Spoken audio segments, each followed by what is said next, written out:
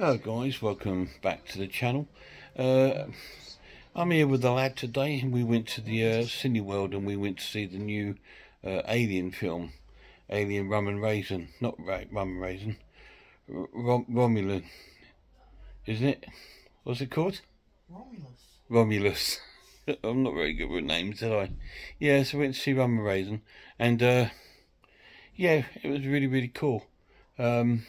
We both really enjoyed the film. We thought it kind of fitted into the franchise pretty well. The film is sort of based between Alien and Aliens. Obviously, Sigourney Weaver's off in a hypersleep somewhere, so this is a different story. And it was really cool. I don't want to give any plots away because you want to go and see it.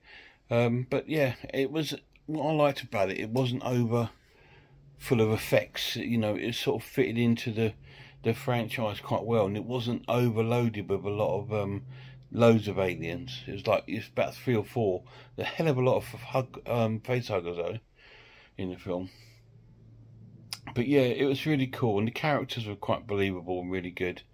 Pretty much they go off to search again. There's this spaceship or space station that's going to sort of crash into the rings of this planet, and they want to go there to get the sort of power supplies off it so they can use them for a journey to another planet.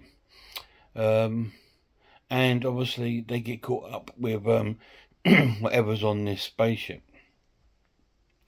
Bit similar to the game Alien Isolation, really. Same sort of storyline a little bit.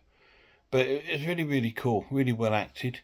Wasn't disappointed. I've seen there's quite a few mixed reviews on the film, but we really enjoyed it. We came out of it, and you know, I thought it was like a 9 out of 10, and the lad thought it was like a 10 out of 10. He loved it.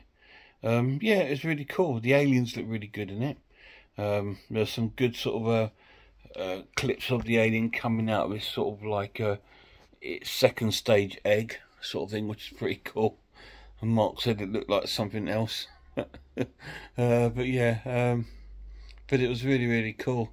And the negatives of the film, the start was a bit weird. It was almost straight into the film. There was no sort of build up who these sort of characters were. There's no real sort of build up on them. It was straight into the story. And there's just a couple of little bits were a little bit sort of yeah, but just us being picky really. But it was shot really well, and like we both agreed there wasn't enough sort of deaths with the actual aliens, and you know, you only saw like a couple, and we didn't really get to see the alien until about 50 minutes or so into the film. But apart from that, it was really awesome. So if you get a chance, go and check it out at the cinema.